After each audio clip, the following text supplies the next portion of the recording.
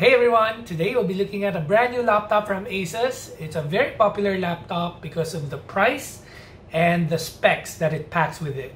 So let's dive in!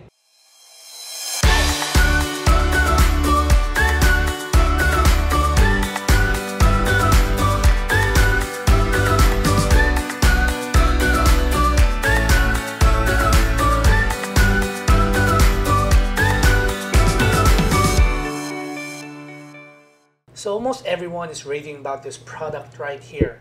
I say almost because, well, some reviewers didn't really like the way the laptop has been designed to handle the thermals of the CPU, among others. Link down below to see some of those reviews. But on paper, the specs of this laptop for the price is just amazing. So I really wanted to get one for our church to use in our live streaming setup. I know it's a bit overkill for the purpose of live streaming, but some editing will be done with this laptop as well, and quite a lot of After Effects. Initially, the model we're trying to get was one with 4800H Ryzen 7 CPU and the 1660 Ti GPU with 1TB of hard disk drive and 500GB of SSD. It's priced at 69,995 pesos SRP here in the Philippines, or roughly around 1370 US.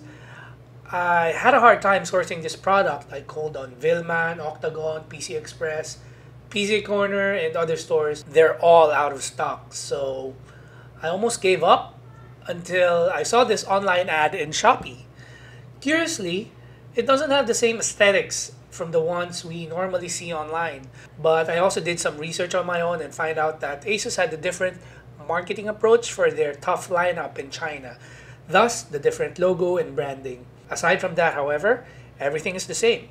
I got this unit for 68,000 pesos plus a 950 pesos shipping cost, almost the same price as the SRP, but I got an RTX 2060 GPU instead of a 1660 Ti. I will be doing some upgrades on this laptop as well. Basically, we'll just maximize all the storage connections available internally. So we'll add another 500 gig of M.2 NVMe as the work drive and another terabyte of 2.5 Sata SSD for the file storage. Aside from that, I've ordered a 32GB Crucial SODIMM for this, but that upgrade will be in another video because as of this recording, it hasn't arrived yet. Here we are upon arriving. Here's the package. It's so well packed. Any thief will just give up opening this up. Heck, I almost gave up opening this package. It's like the seller doesn't really want you to open it, and it's a good thing for me. Seller also didn't mention it, but they gave me a free mouse pad, an ASUS bag, and an RGB keyboard and mouse. So ito ang kasama sa package. Meron tayong libreng keyboard, ldk.ai. Meron tayong libreng ASUS bag. Generic bag. And yung Tuf A15. Kung mapapansin nyo, iba yung box. Okay lang yan kasi ito yung marketing strategy ng ASUS sa China. So, na-rebrand nila yung Tuf to TX or The One. Bukas na siya. Sinabi naman ng seller na before they ship the products, they checked it themselves. So, yun. Wala na yung seal dito. Pero titingnan natin yung loob kung okay. Okay, so bubuksan na natin. Ooh, born to be different, The One. Ito yung laptop. So we have a manual, power brick, power cord. Yung power cord na kasama, since China brand, iba yung plug. So, kailangan natin ng adapter. So, may kasama siyang para sa pag magdadagdag ka ng hard drive na 2.5 inch. Ito yung kailangan mo. So, ito yung laptop. TX ang logo. Kung napapansin nyo, plastic pero brushed aluminum finish. Makinis, maganda. And yun, Tuf Gaming. So we have RTX 2060 for this model. Ryzen 7, that's 4800H. 144Hz. Yung monitor natin. So first time natin ibuboot. RGB keyboards.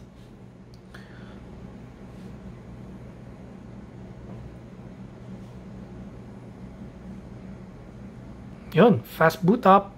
Meron po itong kasamang 512GB M.2 NVMe drive, dual channel na 16GB RAM, RTX 2060, and yung sinabi ko nga kanina, 4800H yung processor natin, AMD Ryzen 7. So, to confirm the legitimacy of this product, I registered the serial number at the ASUS website and it recognized this product. It came pre-installed with the Windows 10 Pro activated, but also came with some Chinese programs which I don't really trust. So I recommend that you reset your Windows if this is the product that you bought. Okay, time to upgrade this laptop. Like I said earlier, the only upgrades we can do right now are the hard drives because the RAMs haven't arrived yet. We have a couple of SSDs here. We got a 500GB M.2 NVMe and a 2.5 Sata SSD. Both are from Seagate and they are Seagate Barracudas. So first things first, you have to open up your screws plus one in the middle. Just be reminded that the screw, this one on this corner, it does not go all the way out. So may iwan dyan, huwag niyong pilitin tanggalin. Okay, so let's open this up. So yeah, natanggal ko na yung mga screws. And again, itong corner na to, hindi siya mag-go all the way out. Focus pa. Hindi siya mag-go all the way out. So kailangan natin tanggalin to para ma-install ang ating M.2 and yung 2.5-inch SATA SSD. By the way, you open it from this side. From the side kung saan yung hindi natatanggal na screw, doon nyo siya bubuksan pag ganun. Okay? Also, gumamit kayo ng prying tool like a credit card or yung nabibiling prying tool para hindi masira ang laptop, hindi magasgasan o yung kuko nyo para hindi rin masira.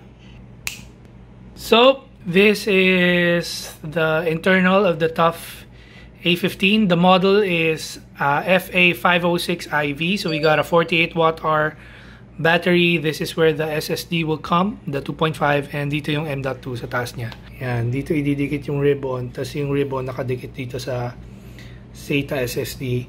Yung M.2, what I appreciate with this model is that they have included a screw. Ibang mga laptop kasi hindi sinasama tong screw na to. So mahihirapan ka pa maghanap ng screw para ma-pinch down yung M.2 na SSD. So let's open these boxes and then install them properly. So ito yung M.2, simpleng-simple, maliit. So kung ididikit natin siya dito, titingnan nyo, 'di ba? Itong dulo niya may 4 pin and then ito yung maraming pin. So yung 4 pin dito sa side, yung maraming pin dito. So pag ganito yung pagkabit natin sa kanya. Okay. Push nyo lang siya. Yan na. Tapos, dapat pala tinanggal ko muna tong screw. So, tatanggalin ko muna. Wait lang. So, andyan na po yung SSD natin. Ito na yung screw. Hindi naman siya kailangan sobrang idiin. Kailangan lang hindi siya nakaangat. Okay, so ididikit na natin to. Bubuksan muna natin itong box. Tapos ididikit na natin siya dito. Ito na siya. Simpleng-simple. Open up. So, ito siya. Very light. Hindi mo akalaing may 1 terabyte sa loob. Ito yung para sa SSD. Lalagay natin para makabit siya dito. Tapos, ito naman yung ribbon. Para itong ribbon na to, dito. Tapos, ito yung nakadikit sa SSD. So, let's attach this now. So, ito na po siya. This is hard drive. I've attached the screws here on the side. And then, na-latch back ko na siya dito. So, this is the M.2 natin na dinagdag, which is 500GB. Ang balak po natin dito will be the work drive, which means dito tayo mag-edit. Ito naman po yung archive natin, kaya siya 1 terabyte. This is the Kingston M.2 na kung saan andito yung boot drive natin. So, we'll patch it back up and then format the 2 SSDs. Hopefully, they work. We're waiting for the upgrade for our RAM. So, it's on its way here. So, ito yung dalawang RAM na kailangan natin i-upgrade. Currently, it's 16GB.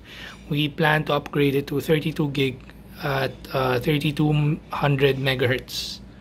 So, napatong ko na yung case. Hindi mo natin siya i-screw. Testing muna natin, boot up natin kung ma-detect niya yung dalawang SSD. So, we booted it up na. Kung napansin nyo, hindi ko muna tinanggal yung battery kanina. Ganun po talaga ang mga living on the edge. Hindi, joke lang. Hindi ko lang naalala tanggalin, pero dapat tinatanggal muna yung baterya. Para lang sigurado, para lang safe. Okay? So, ito na. Wala! Okay lang. Punta tayo sa drive partition. Drive partition. Mali, hindi pala drive. Disk partition. Disk partition. Yan. Ayun. Yun. Kita natin siya. So, kailangan initialize lang. Okay na yung GPT. Okay. So, ito yung 1 terabyte. At ito naman yung 500 gig. Ito yung boot drive natin. Okay. Let's do this. New simple volume. Next. Next. Next. Next. Finish. Yan. Ito na. 1 terabyte. Ito rin. Gawin natin ganon. Hindi lang gumagana ang mouse ko. Nabulok. New simple volume. Next. Next. Next. Next. Finish. Yan.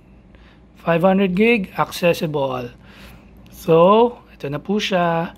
We have a total of 3 hard drives inside, all SSD. This is the 1 terabyte 2.5 inch Sata SSD, 500 gig NVMe SSD. Dito tayo magtatrabaho. At ito po yung boot drive natin. Dito lahat ng software natin. Okay, so we just have to shut it down and i-screw down natin yung mga tinanggal natin kanina. Ito nga pala yung ginagawa ko kapag kailangan i-screw o unscrew. Nilalagyan ko ng papel sa likod. Ng parang yung paper na manipis sa gitna. Para lang di ma-scratch yung screen natin. So I ran Crystal Diskmark to test the speed of the read and write speeds of our SSD. And this is for the boot drive Kingston. Ito naman yung sa 1 terabyte natin na SSD na 2.5 SATA. And this is the Seagate Barracuda NVMe. Kaya siya medyo average naman siya for an NVMe drive. Yung Kingston lang yung medyo mabagal. So, to sum it all up, I'm sure you noticed that I did not get into the details of the performance benchmarks because honestly, there are a lot of videos here on YouTube that does that and they would do better jobs in benchmarking the performance of this laptop. But personally, I would recommend this laptop because it does perform well. I tried exporting a 1080p 30-minute YouTube video and it did it for around 10 minutes, give or take. It's not bad comparing it to my desktop, which is a quad-core, I know, but did it for like 15 minutes, give or take. So I liked how this machine worked, especially with the upgraded SSD, the Seagate NVMe. And I was actually thinking of getting the 970 Evo Plus, but it was really just too expensive. Talking about money or affordability, it's really relative. I mean, 68,000 for a laptop may be affordable to some, but it may be too expensive for some. So if you don't need the power, don't get this. I don't really game personally, so I can't say if it's a good gaming machine. But for video editing, yes, it is a good machine for video editing. I would have this over a MacBook Pro anytime because of the price tag. Personally, I use an old laptop with a quad-core and 16 gigs of RAM, but that's a different video altogether. My point is, if your video editing laptop is dying, or you need a new laptop, or you don't have a laptop and you need a new one for video editing, then this may be a laptop for you. For the price and for the performance, it's a really good product. I haven't really experienced any thermal problems or thermal throttling, so I can't really say anything about it. For our church, it's a wonderful option for our purposes. This is where we edit and stream our worship services. So it's a really good machine. So that is our video. Thank you so much for watching. Please like, please subscribe. God bless you, and I pray that this pandemic would end soon. Take care and stay safe always.